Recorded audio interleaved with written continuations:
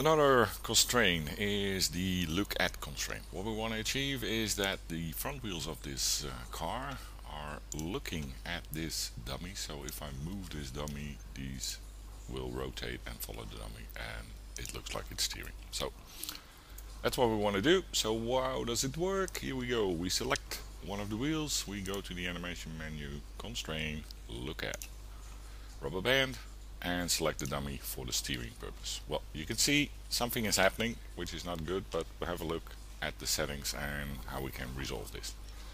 So of course you can work with multiple targets. We're just using one target, and that's this one. So that's why this one is grayed out.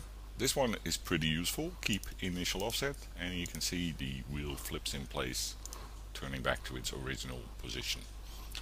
If you want to do it manually, you can do it down here. You can do set orientation and then rotate the wheel that way, and if you now move it, you can see it works as expected.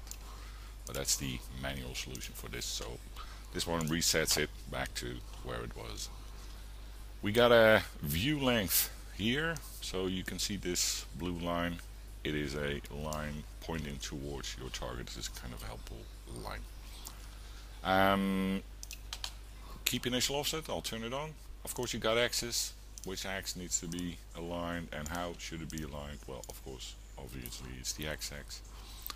And you got a whole bunch of settings for basically the up node control and everything related to it.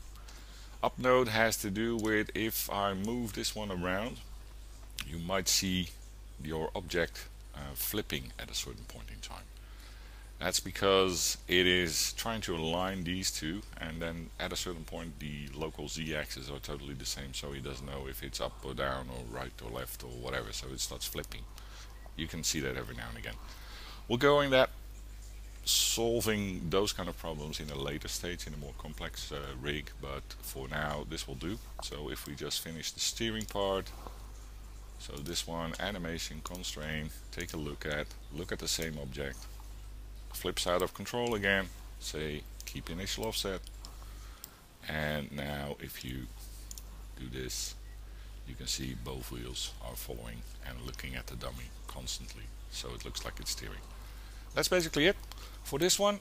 I'll be back with more complex rigs using all these kind of constraints, but that will be at a later stage. Okay, thanks, cheers.